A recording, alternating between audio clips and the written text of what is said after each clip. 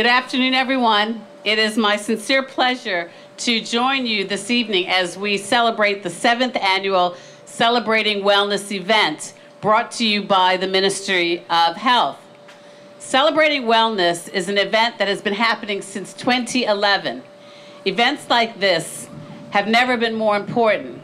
Common risk factors underlying the most preventable diseases are physical inactivity, unhealthy diet, tobacco use, and harmful use of alcohol. It is our hope at the Ministry of Health that events like this one today will be the starting point to stimulate a new level of interest in the area of health and well-being. The Ministry of Health is here to promote a healthy lifestyle through healthy eating and active living at any age. But this year, Celebrating Wellness focuses on youth under the theme Securing a Brighter Future for Our Youth, ages 15 to 29, with the slogan, Be fresh, be cool, reduce the risk. That's because establishing positive health behaviors now will reward you with good health as you age. So why is the health of our youth so important? The health of our population impacts our ability to work, to prosper, and to live well. Conversely, if the population is unhealthy, it reduces the number of people who are working, prospering, and living well. And this has significant economic and social costs. Now, since you are young, the young people here, I want to ask you to see if you can guess a number. Young people, are you listening? Answer this question for me. How many people out of 100 have no risk factors for getting diseases like cancer, heart disease, or diabetes? 0? I wish. 50, maybe 25 have no risk? Well, in Bermuda, that number is 3. 3 people out of 100 have no risk factors for getting those diseases related to lifestyle, according to a 2014 survey done by the ministry. So how do we reduce the risk of getting a lifestyle-related disease? We focus on our youngest members of society so that we are developing healthy habits from the start. Just remember this: drink more water and often, eat food that makes you look and feel good, and be active. And I'm not just speaking to our young people when I say this.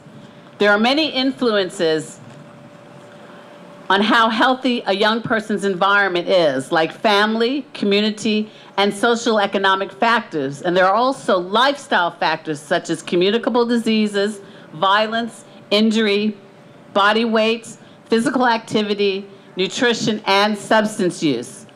We need to ensure that social, economic, and physical environments help us to live longer, healthier lives, and I will be looking for policy, legislative, and funding arrangements that encourage better health.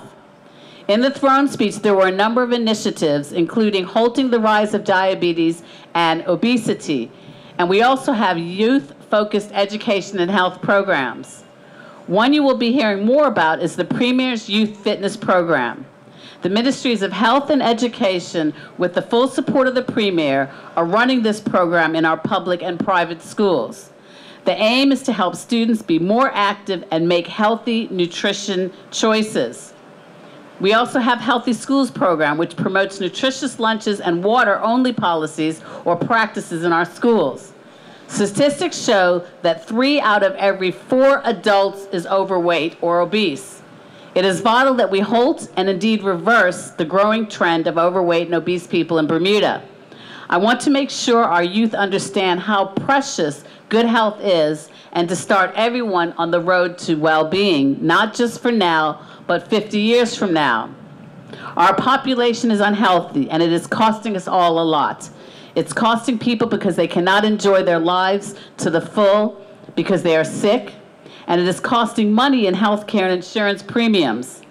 Wouldn't we all like to see people enjoying healthy time with their children and their grandchildren, and also to see health care premiums go down? They're all actually tied together. So in closing, I want to thank you all for your organizations taking part, which include the In Motion School of Dance, the Athletic Club, Geisha Renee, Mirrors, Vitals, Environmental Health, CATA, Bermuda Cancer and Health Center, Pride Bermuda, and many more. Thank you also to organizations, the Health Promotion Office at the Department of Health and the Select Sites Group. Our partners include Well Bermuda Partners, the Chamber of Commerce, and the Corporation of Hamilton. We encourage everyone here today to enjoy the selection of healthy food options available, to take advantage of the free screenings on offer, and to try out the various activities available, and to have a good time celebrating wellness. Wellness is vitally important. It will take some work to get Bermuda back on track, but this government is ready to see this happen and will work hard towards the goal of healthy people and healthy communities. Thank you.